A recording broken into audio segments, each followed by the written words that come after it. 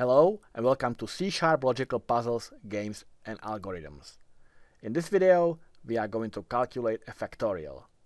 Now if you are not familiar with what factorial is, then you should know that the official definition says that factorial is a product of all positive integers less than or equal to n.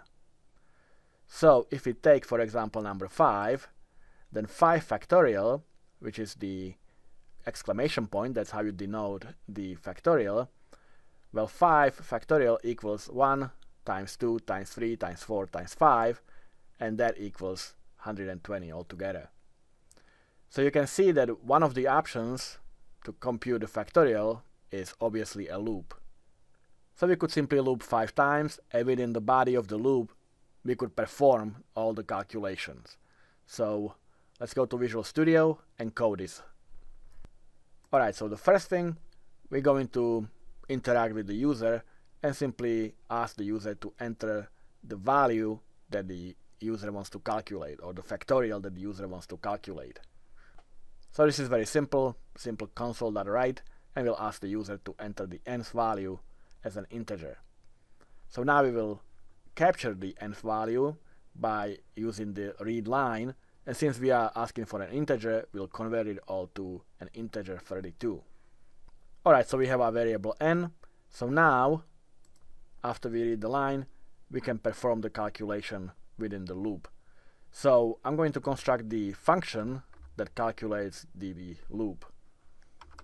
So I will do a private static. Since we are doing everything within our one class, I will just use static methods and functions. So static, and it will return an integer, and I'll just call it calculate loop.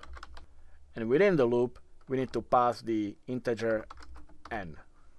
So if the user wants to calculate the factorial of 5, the integer n will be 5. So let's create a variable. I'll call it factorial, and if you remember, the factorial starts with the numbers before the number n. So if the number n equals 5, we'll start from 1, 2, 3, 4, and 5. So the initial value of our variable can be 1.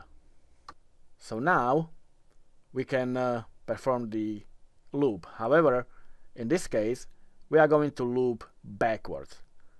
The n equals 5, so we will simply loop 5 times. However, we'll do it backwards, meaning we'll start with 5, then 4, then 3, then 2, and then 1, and we'll perform the multiplications within the loop.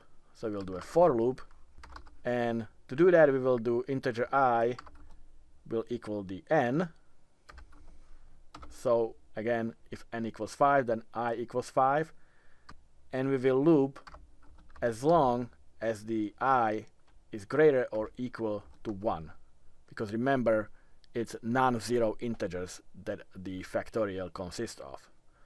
So as long as it's up to 1, we will be looping. And since we are starting from 5, we will do I minus minus. So first loop will start from 5, then 4, then 3, then 2, and then 1. And within the body, we will simply add the multiplication of the factorial and I. So our factorial will equal multiplication of I, and that's all there is to it. So if we start from 5 and factorial by default equals 1 the beginning, then the first multiplication will be 1 multiplied by 5 and add it to factorial. So now factorial will equal 5. In the next iteration the n will be minus 1, so it will be 4. So now we will have the 5 that is within the factorial multiplied by 4, that equals 20. Then it will be multiplied by 3 and added to factorial all the way to 1. So after the loop we can simply return the value of the factorial.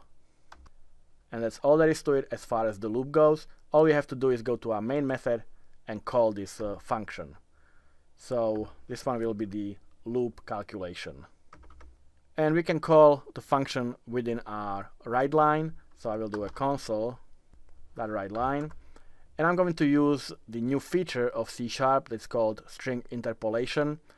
Basically what it means that I can place the values of our variables within the string. And the syntax for that is that we'll start with the $sign and then the string that we want to display. So I will simply say loop calculation, and I will do the factorial of, and the factorial of the value of n that the user supplied is within the parentheses, and then is, and I will do the result of the calculation, which basically is the return value from the calculate factorial, or the calculate loop, sorry, function. So we will do calculate loop and pass the n as the argument. So again, we will display this loop value, or the return value from the loop, within our right line as string interpolation. So at the end, if the n equals 5, it will say loop calculation factorial of 5 is, and the result will be 120. So let's test it. So it's asking for an integer. Let's do 5, and you can see loop calculation factorial of 5 is 120. So that is correct. Now another way to calculate the loop is going the regular way from 1 to 5. Right now we did the backward loop, but let me just show you how to do it in the regular loop. So I'm going to create another function. I'll just call it calculate loop 2, and we are passing the integer n. And here, before we started with the factorial equals 1, now we'll start with value of n. So if the user passes 5, then our initial value of the factorial variable will be 5. So now the body of the loop will do another for loop, integer I, and we'll start from 1. Before we went from 5 to 1, now we'll go from 1 to 5. And we will loop until the I is less than n, and of course we will do now I++. And within the body we'll perform the same calculation like we did before. In other words, we will do factorial multiplication equals I. So again, we'll add the product of the multiplication to the value of factorial. And we will return the value after the loop finishes. So now I'm going to my main method, and I'll just copy paste this line, and I'll just call it loop 2 calculation of factorial n is, and whatever the calculation is, it should be the same if you pass the same number n. So let's try that. So please enter the nth value, let's say 5 again, and you can see loop calculation is 120 and loop 2 is 120 as well. So this is the loop solution to the factorial, but another solution would be to use recursion, and that's the topic of our next video. So stick around and I'll see you in the next video, and we'll do the recursion solution to this factorial calculation.